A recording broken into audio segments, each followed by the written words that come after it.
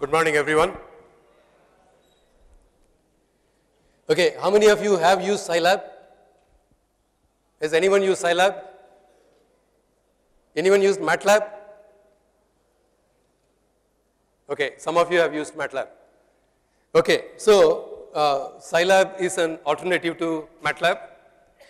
So I'm going to tell you some of the good things about it, and I'm going to explain to you why you should use it, why it will be useful in this course, and also in other courses, and possibly in the future as well. Some of you may want to take it up as your career. It will become clear as we go along. So this is a possible outline for this. I said possible because we are going to do some calculations, and depending on the interest you show, we will do lots of things, and then we may cover all of this or only some of it, but we will certainly do the things that you want to. We will start with a brief history of Scilab. It was started by Professor Cleve Moeller, who was a computer science professor in New Mexico State University. He was in robust algorithms project, that means how to compute eigenvalues, how to solve linear systems accurately without any mistake. Even for large scale systems, it should compute correctly and in time. So he got funding from the government, US government, to develop MATLAB. What is this MATLAB? By the way, MATLAB in Fortran. That is the original MATLAB. This we are talking about in the early 80s or late 70s. From 75 onwards, you can say. 75 to 80 was the time frame. He released this MATLAB in the early 80s as open source. This is written in Fortran. That was one of the conditions for funding, that whatever is created should be released as open source. But some people got the idea that they can actually commercialize this. So they started with this open source thing and started their own companies. There were two products, Matrix X and Control C, that came out of this MATLAB. Okay? They added some user interface, added documentation, added some extra features, they started selling it. And it became very successful. Matrix X, Control C. And then after seeing this, Professor Moeller realized that he made a mistake in releasing it as open source. He also quit his university position. He started his own company called MathWorks. And he wrote the entire MATLAB in C because it became commercial. Of course, now it has grown very big. They have about 2,000 staff members working for MathWorks. So this is the story of early history. Out of this came Scilab also. So some French people said that they would also go commercial. They started with the open source MATLAB, and then they wrote, they called it Blaise, I think, BLAISE or something like that. But they found that they were not selling any copies. Maybe they were selling something like 1 copy a month. So they figured that it was not at all economically viable to sustain that operation, and so they said they would become open source. So they released it as open source. So I would say probably from late 90s, Scilab is available as an open source software. It is equivalent of MATLAB. You see that all of them have come from the original MATLAB. So they are all MATLAB compatible. Scilab will be about 95% compatible. And these packages are used extensively for linear algebra, simulation, solving differential equations, signal processing, control system design,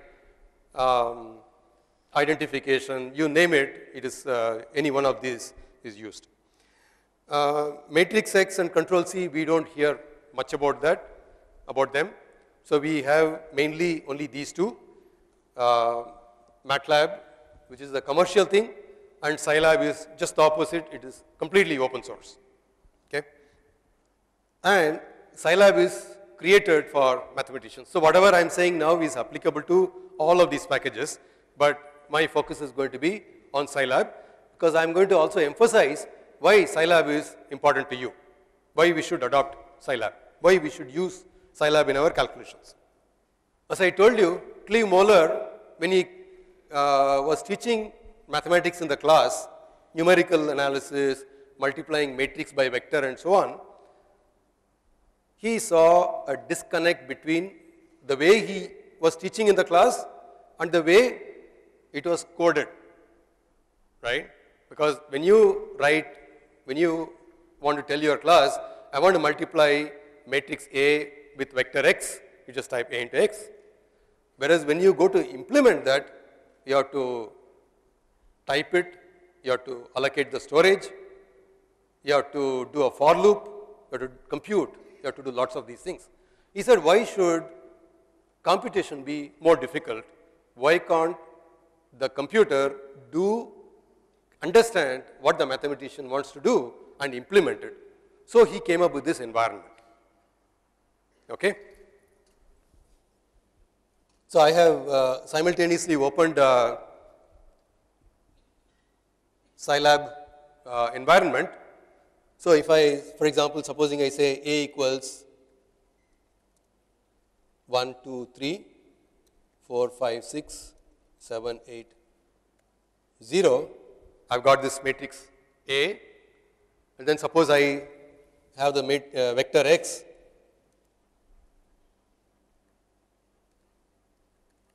So I've got this vector x. Suppose I want to multiply these two, I just have to type A times x. So this environment was created for mathematicians, like the way they would do mathematics in the class. If you want to multiply a matrix and a scalar, you would just type, for example, 2 into A. It will do that. So he said, why can't it do that? So, for example, 2 times A, it will just do that. It will multiply. It knows that it is doing a vector, scalar, arithmetic, or matrix, scalar, arithmetic. It should do that. Okay? And notice that I did not type it. I did not allocate storage. I didn't do any of that. And it does that automatically. So as a result, this Scilab is created for mathematicians and it enhances the productivity of the programmer. You can just come to the calculation directly. Okay?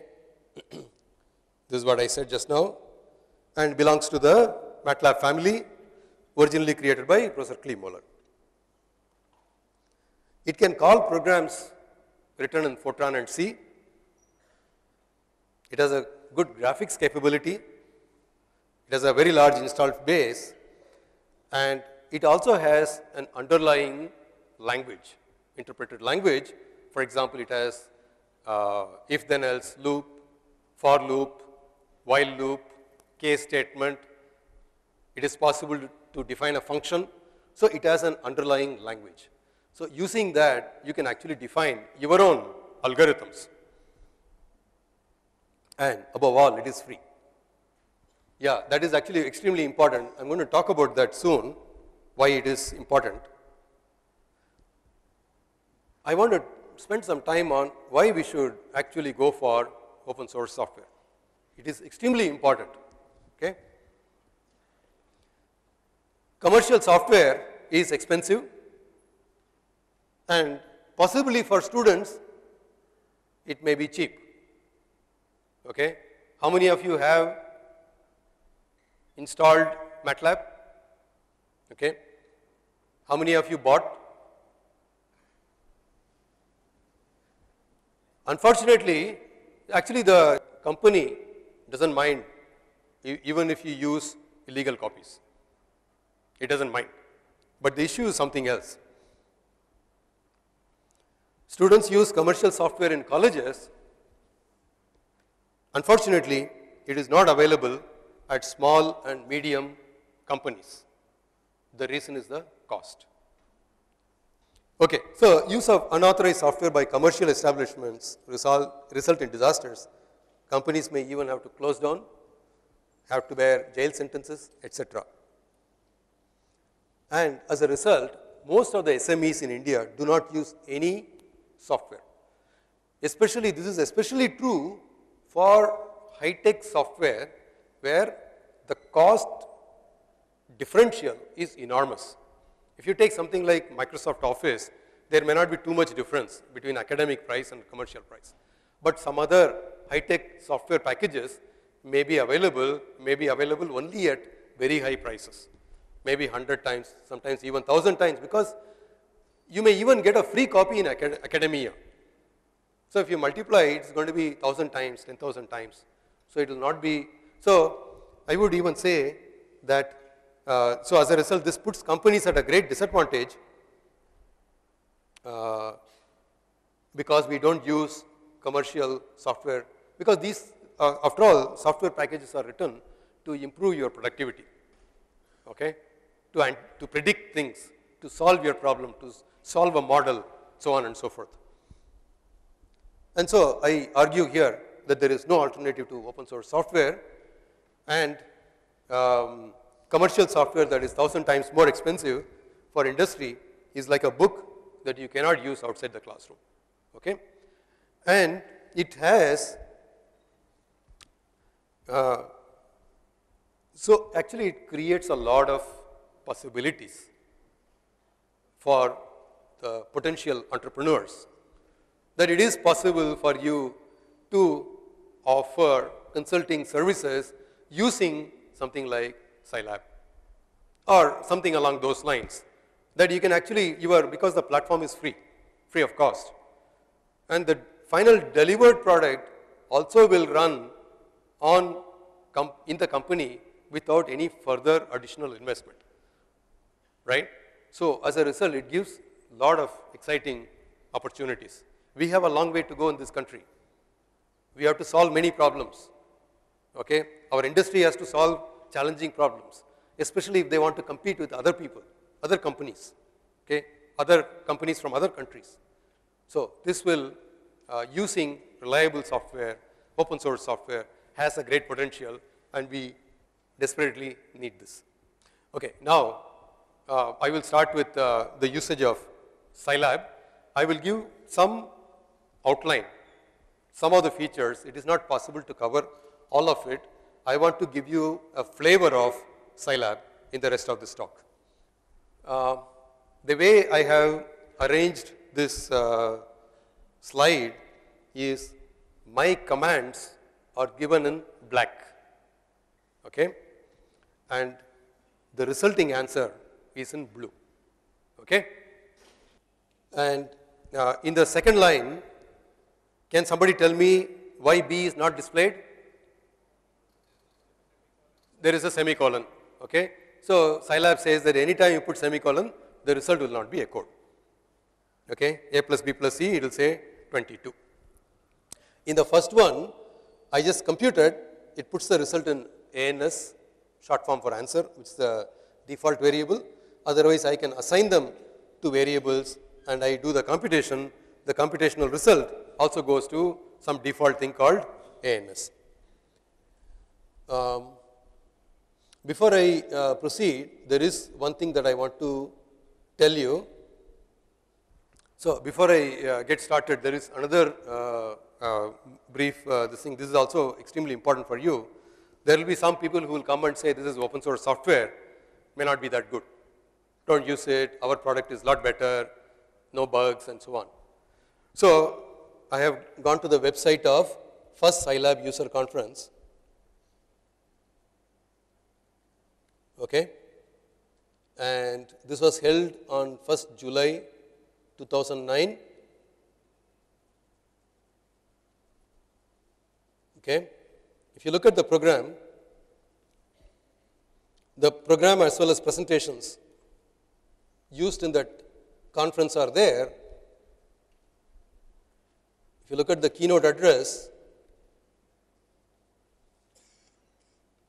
okay, I gave this talk, National Mission on Education through ICT on open source software. And of course, if you go to the presentations here, the talk material is here. I wanted to tell you, refer to not to this talk, but to the talk given subsequently in the afternoon,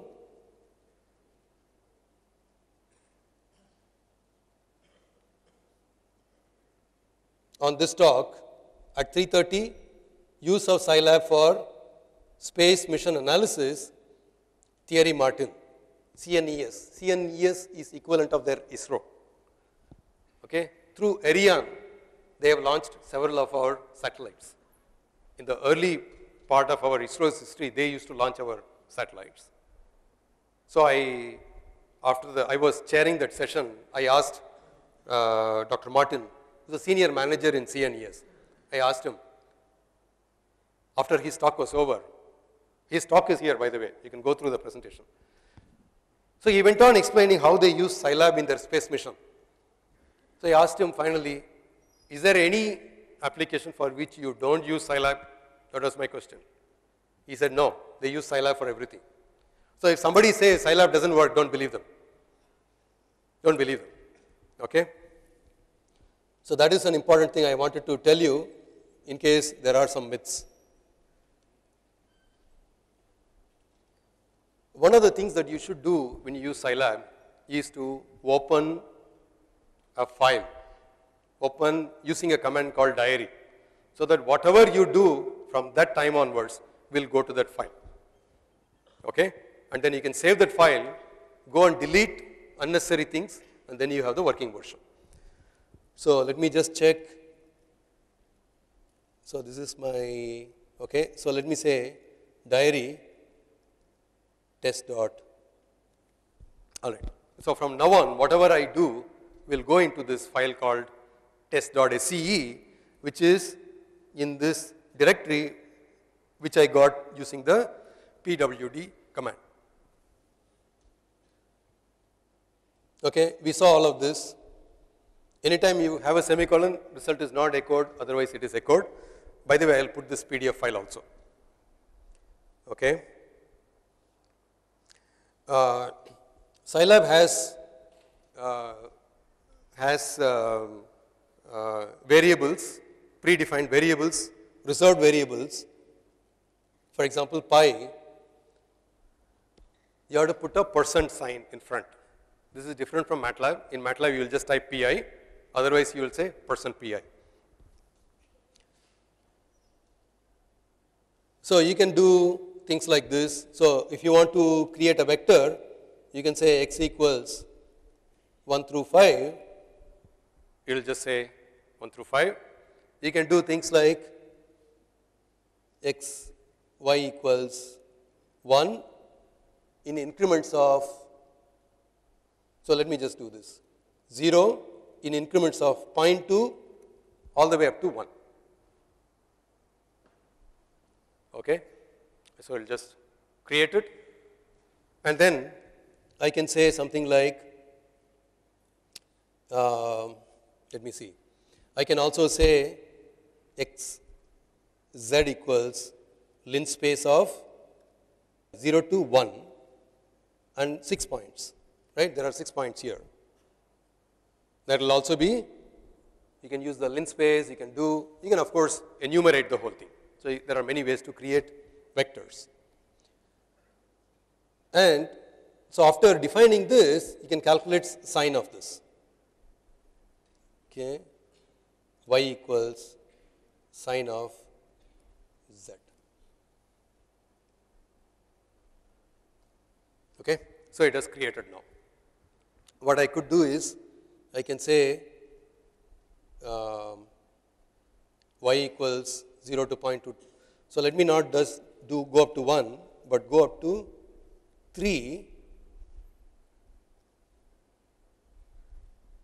multiply the whole thing by %pi, right? I'm creating a vector 0 to 3 in increments of 0.2, multiplying the whole thing by pi, and I put a semicolon. Okay, how many numbers, what is the length of y? What is the length of y? 16. Length of y is 16 because you have an extra endpoint. You have to add that. 15 plus 1, 16. Right? So I can say z equals sine of y, and then I can say things like plot 2D of y comma z. Okay. If I have more points, you will get a smooth point, smooth curve. So you can do all these calculations.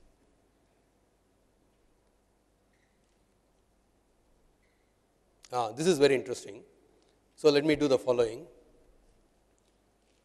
A equals 1 through 5. B, by the way, Scilab is case sensitive. Small a is different from capital A, just like in C. But between C and Scilab there is a difference. The indexing is from 1 in Scilab, whereas in C you will start with 0. Okay? So B equals 1 through 2 to 1 in increments of 2 all the way up to 9. Okay? Now what will this give? B of 1 is to 2 is to 5. B of 1 is to 2 is to 5. What will be the answer? B is here. Okay. What will be B of 1 is to 2 is to 5? Any guess? Okay, first evaluate 1 is to 2 is to 5. What will that give? 1 is to 2 is to 5. What will it give? 1, 3, 5. Right? Starting from 1, increments of 2 all the way up to 5. So you'll get 1, 3, 5. So B of 1, 3, 5. So B of 1, 3, 5 will be 1, 5, 9.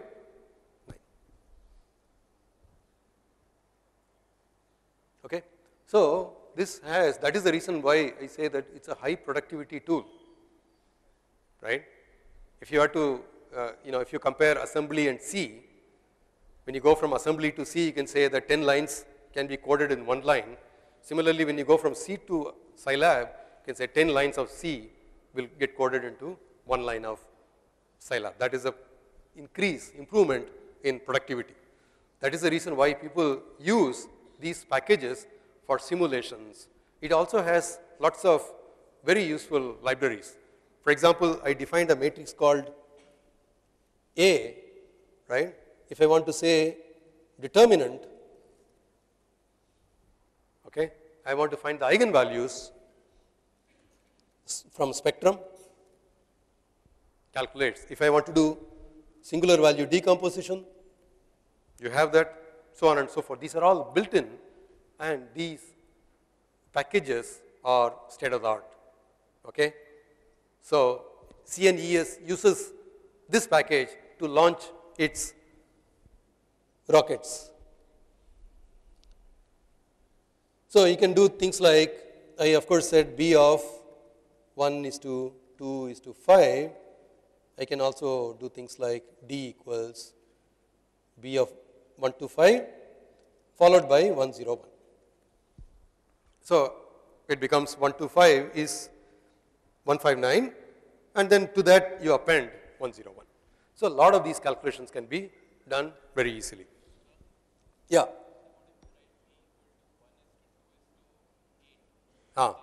Okay. What will happen if you do 1 is to 2 is to 8? Okay, let's try that. So this is our B. B of 1 is to 2 is to 8. What do you think will happen? Nothing is defined beyond that. Okay, either it could complain or it could give its interpretation of what the answer should be. So let's see what Scilab does. It says error, but some other implementations could go up to 1, 5, 9 and stop there. Right?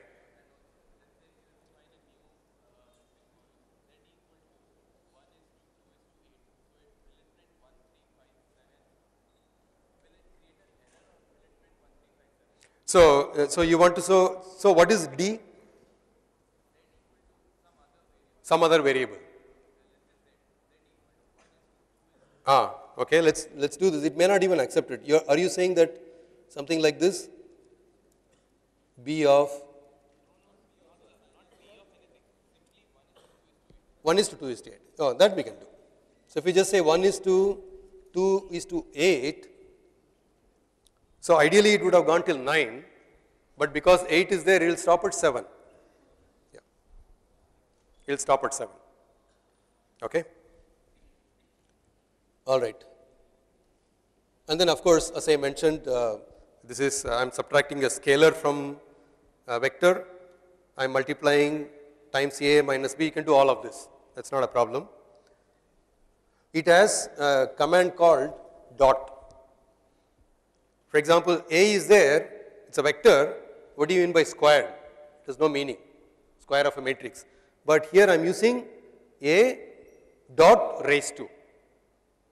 Up arrow is raised to the power, but dot raised to means you raise each element by that. So it will be 2 to the power 2, 3 to the power 2 and so on. Here I raised A dot raised to the power A itself. Then it takes appropriate value. For example, here it is 5 to the power 5. You can of course do A dot divided by B, and then in fact I would want you to try out some of these things. Okay? All these calculations I would want you to try later and see if you can answer, see if you can explain some answers. Some of the answers are quite interesting. Okay? Some of them have deep meaning. We don't have time to discuss, but if any of you would try and then ask me, I'll be glad to answer them. It has logical operators. Obviously, you need all this if you want to construct a language. Okay? We will come to that. Before that, I will do some examples here. You can compare, things like this. Let me just do this, do the following. Let me see.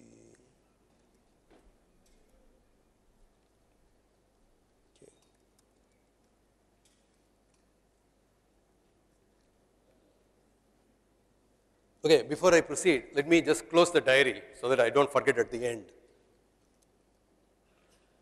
I've closed the diary. Okay? We created the thing in test.sce. So I have, if I'm not mistaken, Emacs here.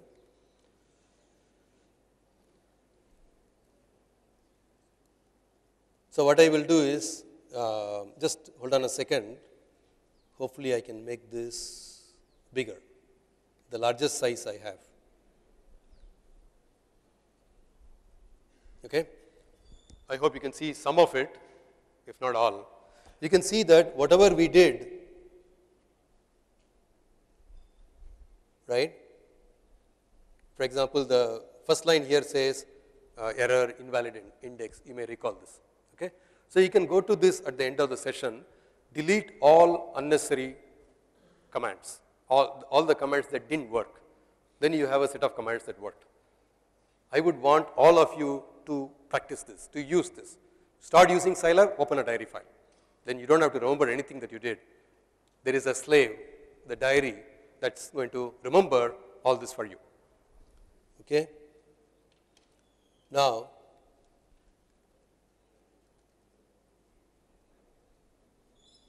so let me say GPA, let's go to our calculation, GPA equals 7.8, 8.3, 6.2, 5.8, 9.1, 7.2, 6.8. So these are the numbers I gave last time. Okay? Then I say, let me say M equals mean of GPA. Okay? You'll find the mean, and then S equals standard deviation of GPA. So it is calculated. Then I say find GPA greater or equal to M and GPA less than M plus S. Okay? So from mean equal to or greater than mean up to 1 standard deviation. Let me find all of those. Okay. So what do you think it will give?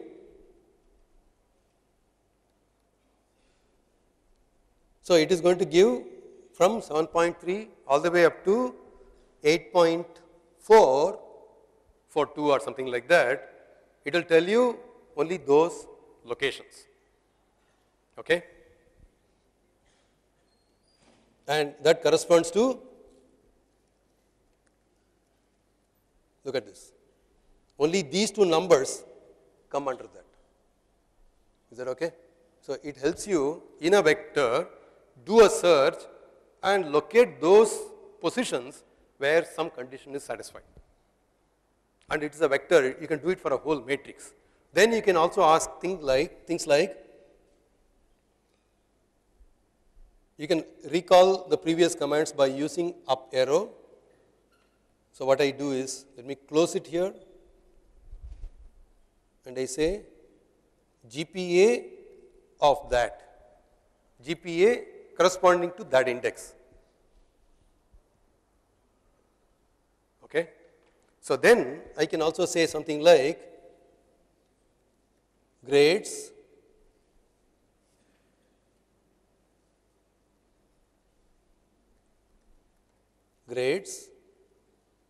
Now I am creating a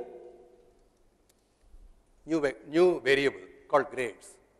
So suppose I want to give AB to this. So I have to say it's a character, it's a string. Okay, actually I had defined this already. So let me clear grades. It will say grades undefined variable. Okay, now it says AB, right?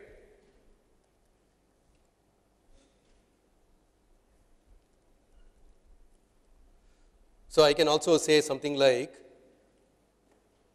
if it is greater than or equal to m plus s, so suppose I give AA to this. So it has given AA, and in between it is undefined, right? So this search, locate, and so on are extremely useful. So here, for example, I have two variables A and B. I am comparing A and B. So it gives all of them to be false. A and B are nowhere equal. And what will happen if I say TF equals A greater than B? What will be TF? A greater than B, it will be false, false, false, false. From here onwards, it is true. So I would want you to try this.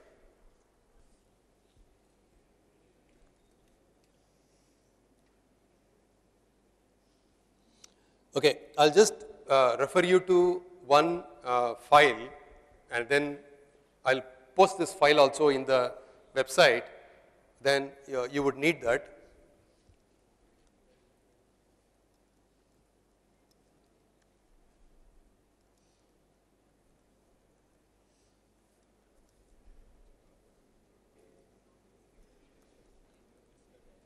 So this file I will, we conducted a workshop jointly on July 6th. In fact, this ministry funding was used for this purpose. It gives examples of for loop. Okay. It gives a for loop example, while expression, and then loop breaks, case statement, and then function. Okay. And then there are also online functions, how to define them.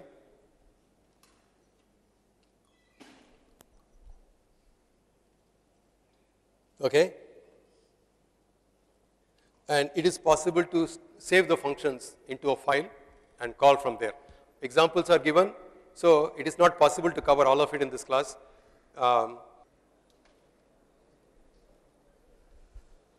Okay, all examples are here. We'll post a lot of these. If you have difficulty, you can ask me. So I want to thank you.